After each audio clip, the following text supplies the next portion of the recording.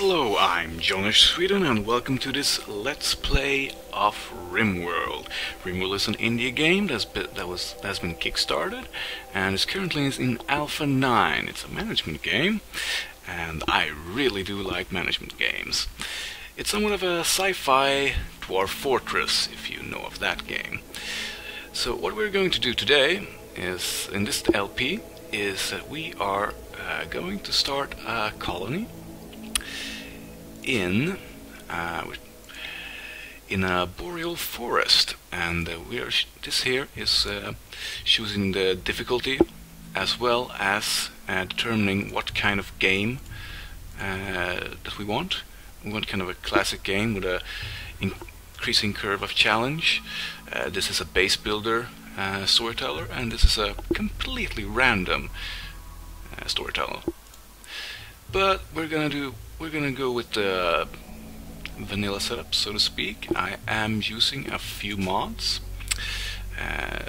which I will demonstrate later, or perhaps I can show them off right now, just quickly. See here, this is a mod order mod that adds this interface, and then we have another interface mod from the same author, as well as prepare carefully. A prepared start, basically, from the same author, as well as a mod that affects heating, practice target, some expanded prosthetics and organ engineering, as well as a mod that gives increased options for defending. So yeah, that's in short. Now we're going to start. Here we have, again, standard classic. We're going to get a 100% challenge, so to speak, and hope we don't get steamrolled. I've mostly been playing on the level below. Rough challenge, which is a 60% challenge compared to this 100%. Here we have this generated world. I've generated from a seed of my first name. So you can, if you want to try this world for yourself, it is very easy just to go into the world generator and type Jonas. So I've actually scouted out a location for our colony beforehand, as well as preparing a setup, and I was thinking we would be starting, yes, here. So you see here some basic facts about this biome. It's a boreal forest with large hills, which means that there's going to be some areas and minerals that we can mine out and use for cover as well as resources, but also a lot of trees. There's a growing period between May and August, so it's the only time that we can grow crops outdoors, which is also what we are going to be doing. We're going to really just grow as much food as we can during the growing period, and I'm gonna change so we actually get some time to prepare for growing period as well, and we're going to just grow a lot of food in the growing period and hope it lasts over winter. So yeah, it's going to be fun. Yes, everything is in order here. Yep, April, it's large, and yeah, just like this site. This is the vanilla. You just get random colonists with random traits, random skills, and random backgrounds, names, etc., etc., and ages. This is biological age, and this is chronological age, because you can have kind of a crypto sleep. But we're going to prepare carefully and load a preset. Here we have our 3 colonists I've created before, and with this point-buy system, kind of specialized. Going to cover up most of our bases, so to speak, most of the skills that we need, and also we have this is my friend's character. He's specifically asked to be included, and I'm thinking as well that if you would like to be in the game, You only need to ask, and I will make a list and add people as we get people to join our, and add you as we get people who join our colony. And here we have, you can see the inventory that we're going to start with. Also, I have modified it a bit from the vanilla, but yeah, let's see how this goes. You're probably fine, you know.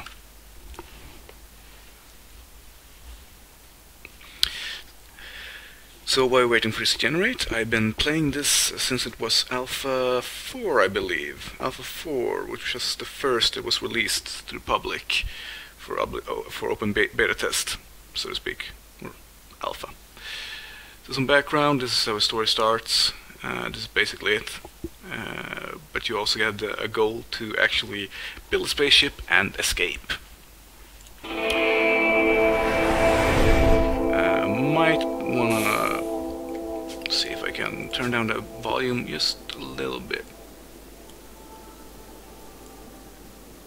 There we go.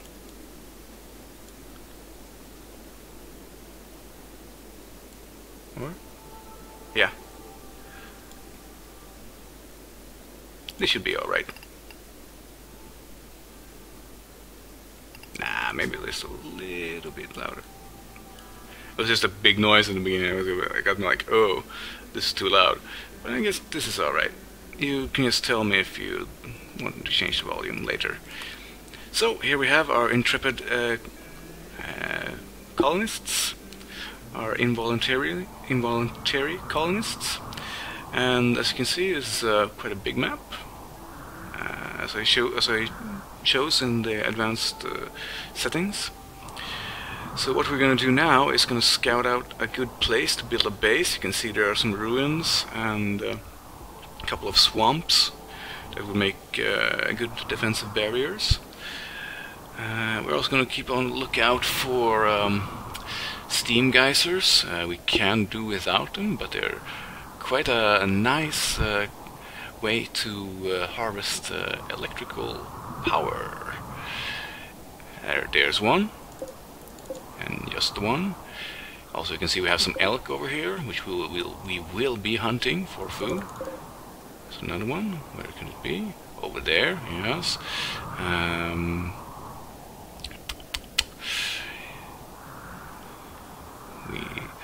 Let's see. Is there anywhere else? Oh, that's quite a lot. But they're too far into the corner for us to be any good for us. And we kind of want to keep in the middle. Here's one as well. Because, as you can expect, people like enemies and stuff come from the corners. So yeah, I'm probably thinking that we should probably perhaps may be able to use this one, or maybe like. But this is kind of an okay area. Could be using this one and just perhaps, or this side. Probably doesn't matter that much. Let's take a look if we see some steel here, some that we can mine out. Over here as well. A big ruin here that probably has some stuff that we can get. So yeah. It's also kind of easily defensible, but I guess that this site looks and probably is a bit more defensible. So we should probably be looking into settling this area here. Then perhaps we can also might just grab this. There is a possibility for steam geysers inside these little hills, of course, but you shouldn't count on it. Anyway, what we're going to do first is set up our work priorities. We have this guy who's very good at social skills, as well as shooting, but he's going to be doing mostly hauling and stuff, because, well, there's not much to do for him otherwise. He will also be our first hunter. and later on he'll also perhaps clean. Oh yeah, this, I remember this, yeah. This, she will, or I think it's, oh, it's a he, whatever. Bite will research to begin with. When there's not enough cooking to do, he'll research, and this is basically our laborer. He's gonna be mainly focused on mining and construction now.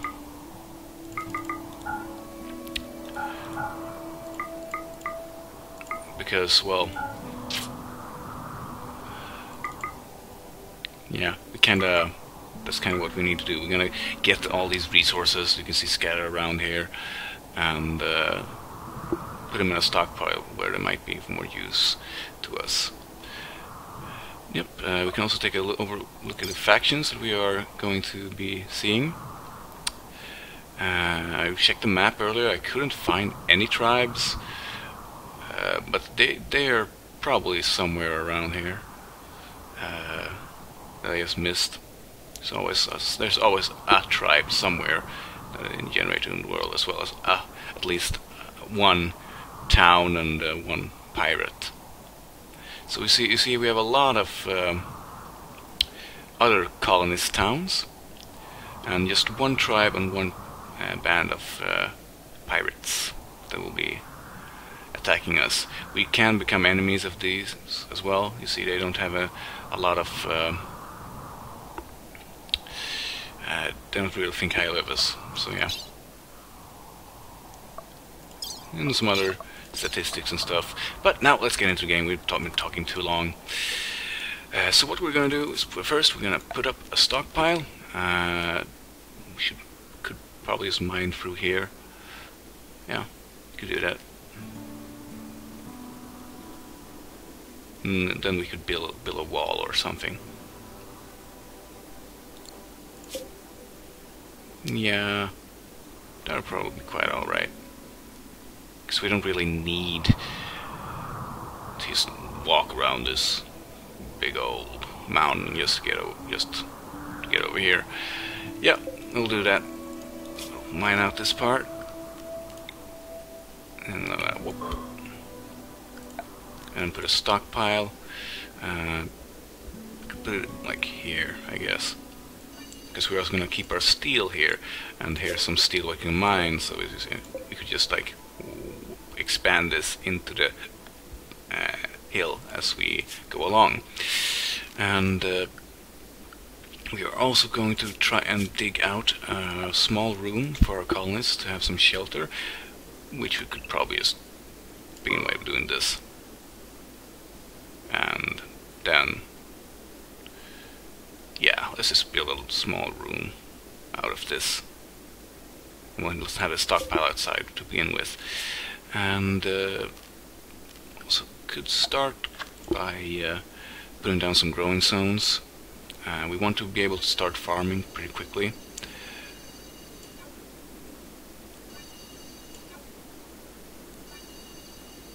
Oh yeah, also, let's see here. We can put up wind turbines, and they're kind of neat actually. I like them. But let's see, there's 2, 3, 4, 5. I think it's let's try this.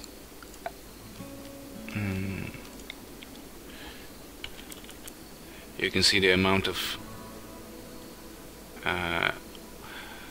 free space that it needs. We'll put this here as a reminder, and that we just this is the spot where that we are going to keep clear, so we can get some easy power.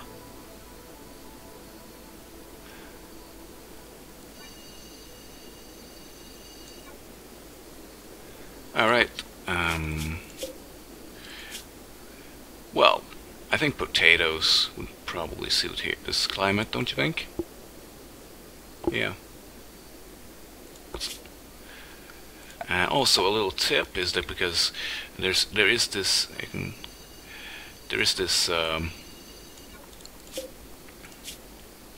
this devil strand, that's a fabric that you can grow. It's very good, but it takes so long to grow that it's usually not a good idea in this climate, because there's not enough growing days for it to actually mature and become harvestable. So what we're going to do is we're going to actually grow some, this is some stuff that you make medicine from, herbal medicine, which will be useful. And we also are going to get another growing zone in there. And where we're going to grow some strawberries. And I think, oh yeah, also we should need some hops to make beer, because, you know, beer is life, you know, liquid bread, and it's good for you and all that. And we could probably do with a little bit more food as well.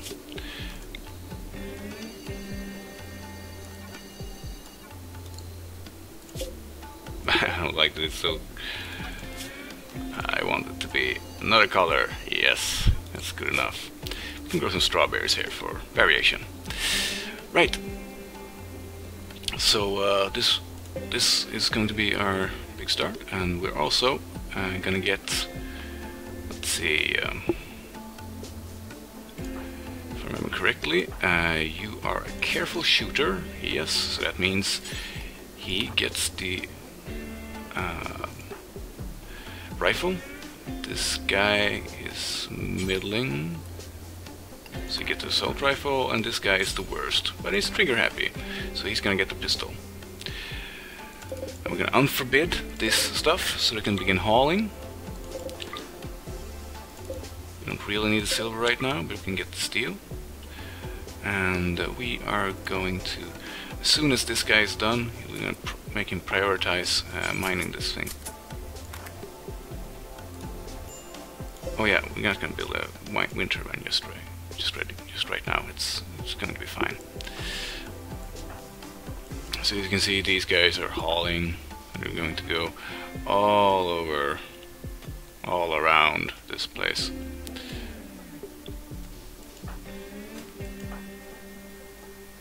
Well, this guy is making a little shortcut. So what we're going to do is actually unforbid this, and actually as soon as, yeah, we can just do like this actually. Prioritize hauling.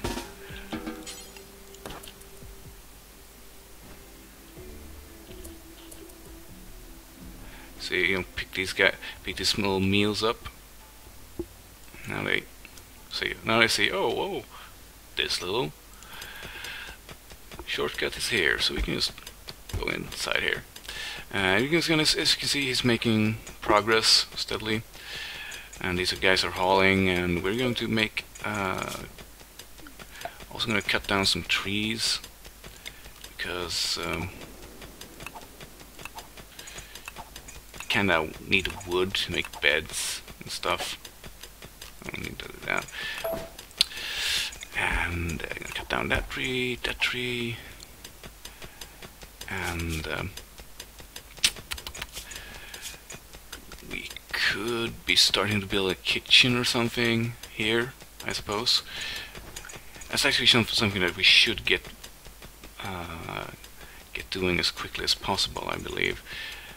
Getting a kitchen and a freezer done, because we want to be able to store the food that we make so it doesn't spoil.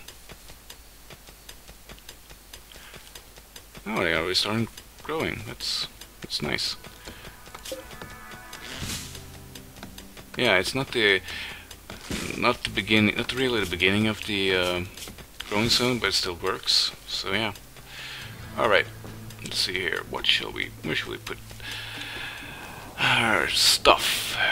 I'm thinking, since I kind of want to go this way, we could start mining and make a kitchen, and then a freezer, like here, perhaps. And we can have this as a kind of a secluded growing area with houses here, making a little bit of a compound. Oh, colonists are idle. Let's see if we can change that. We are going to let them mine as well as cutting plants, because, like I said, we need wood. And yeah, let's see here. Yeah, let's build a kitchen.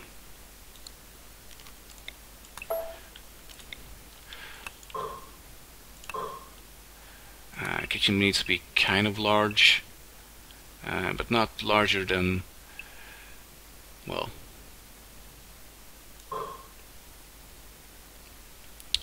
but not large enough to actually, like, say, they can't be larger than 7 squares in any direction, because if they are, you need supports, otherwise you're gonna get cave-ins, which kind of suck because they can really mess up your little pawns. Right, we are also going to make a corridor, and I believe we're going to make a kind of a rectangular freezer here with kind of an airlock like this, and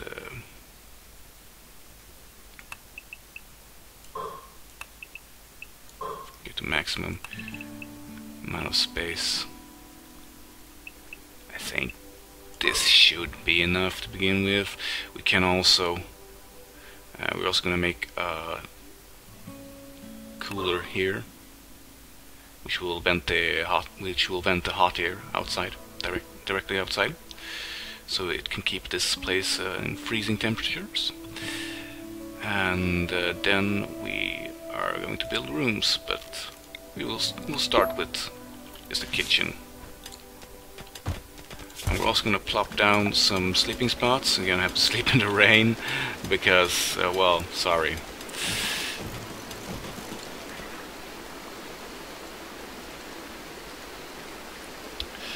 We haven't really gotten into making a proper room. We are going to make a door here, so it becomes an indoor room. Structure. I'm gonna make it out of steel, because it's very possible that raiders will try and get in. Raiders or crazed animals will try to get through here, and we got an abundance of steel at the moment. Come on, get up, get up, get up. Could also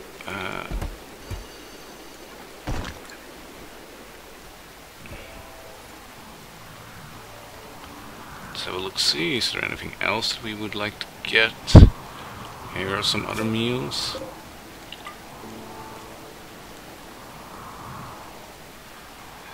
It's basically every meal feeds one colonist for one day, basically. And you start with quite a few. Right. And as for the name, I already got a suggestion in from my friend, and it sounded nice and not ominous or foreboding or anything. And as you can see, we are getting some alerts that we should probably be thinking about getting our defenses up. Which we will. I think we're actually going to go and build that wind turbine, so we get, and probably a battery or two, so we can get, so we can actually defend ourselves and have the power to do so.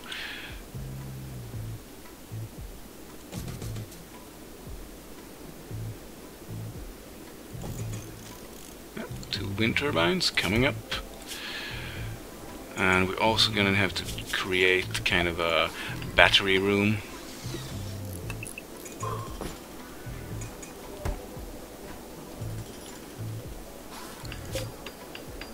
Yeah, it's not producing that much at the moment, but yep, there it went, picks up. Let's see. And we got a couple of visitors, and yeah. I think we're just going to make a simple battery room, like here to start with. Doesn't have to be big, just a couple of batteries.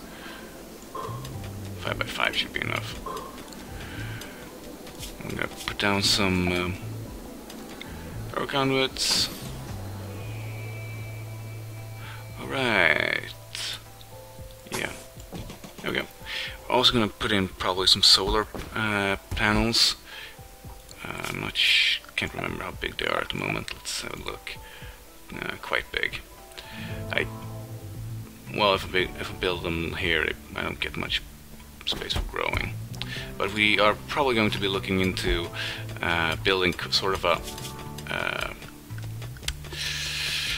having a mix between the solar and wind power to cover up to cover all our needs. Whoa, what was that? Oh, a squirrel has gone mad. That's probably fine. Yeah. he's attacked. Oh no, no. Come on. Oh. Just, kill it. Beat it to death. It's a squirrel, See how he's hanging out? How he's feeling? Yeah. And just, nope. And it's dead. We should be looking into getting that patched up as quickly as we can. That's not to make it not to make it scar. Because if it scars, they kinda, they get these malices, I believe it's called in English, penalties. So yeah, I see he's getting sewn up, but yeah, should be alright. Let's build a door. Could probably make it out of wood, but yeah, let's make it out of wood instead. This doesn't need to be defended as much. Oh. One of our guys didn't sleep last night. Poor guy. Alright, put in some batteries. Just the one, I think. Or two. Two should be enough. And a power conduit, that's right. So they are connected.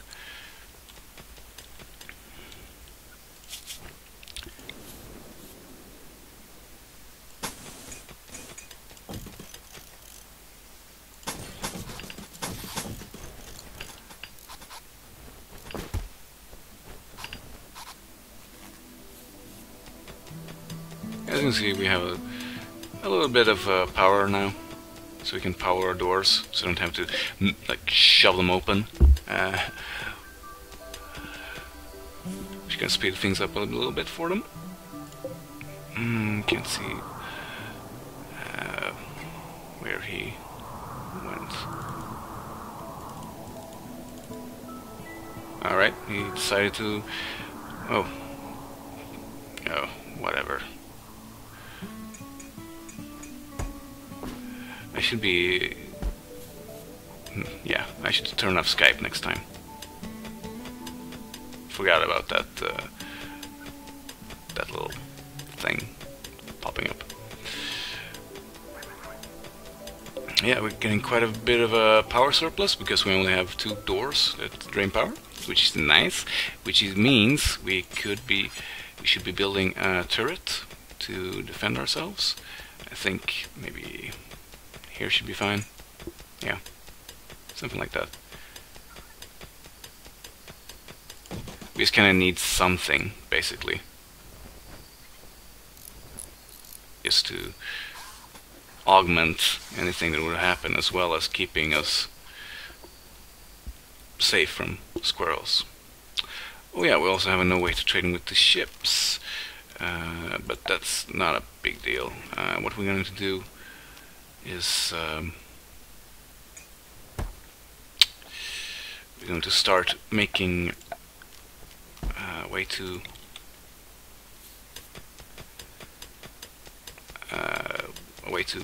actually get proper food, and not just these kind of MREs to MRA, yeah, whatever we call it, meal ready to eat. This is basically just military rations, or whatever you want to call them. And we're gonna build some power conduits to make sure that the stove has power, as well as making sure that the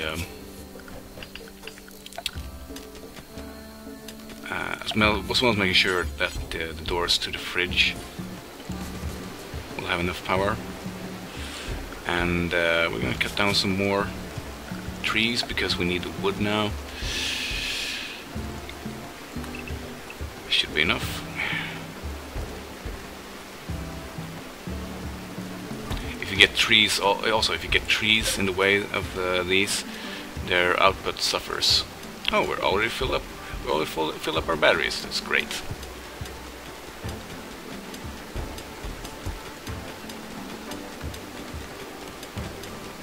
And Doug is hard at work. Tyrone is having a snack, then going straight off and being a lumberjack.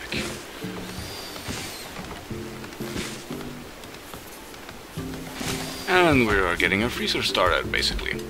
You see here, there's a temperature tab, which has heaters, coolers, and vents, as well as industrial heaters. These last two are from the mod, centralized heating. It's not updated to Alpha 9 yet, but there's a hot fix from somebody in the thread of the mod in the forums. Can't remember the person's name. Oh, we have a random event. We have some extra herbal medicine. We're gonna have to grab this kind of quickly before it spoils. As you can see, it's not too bad, because also it's pretty cold outside. But we want to get that freezer up and running as soon as possible to make sure that we have a good supply, basically. So we're gonna build a cooler here. As you can see, very clearly, there's one end that's hot and one end that's cold.